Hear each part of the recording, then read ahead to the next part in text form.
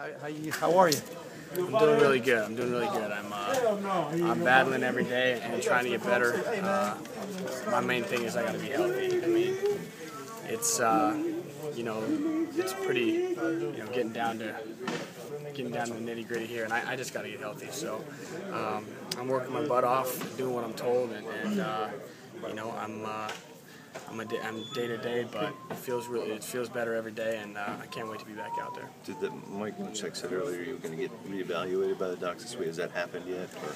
Yeah, they took another look yesterday, and things are going smoothly and healing up and whatever. I think the progress is really good, and the report showed that. So I'm still day to day, but I'm making huge progress, and I'm looking forward to every step. I mean, soon, hopefully by the end of the week, I'll be close, and then back out there doing individuals next week.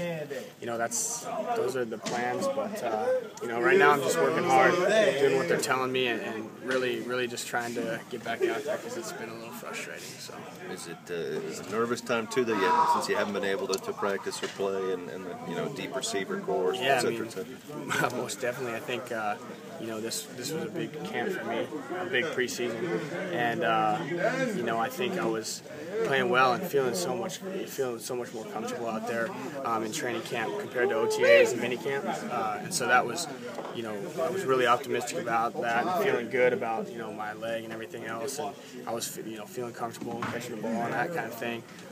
So yeah, I think.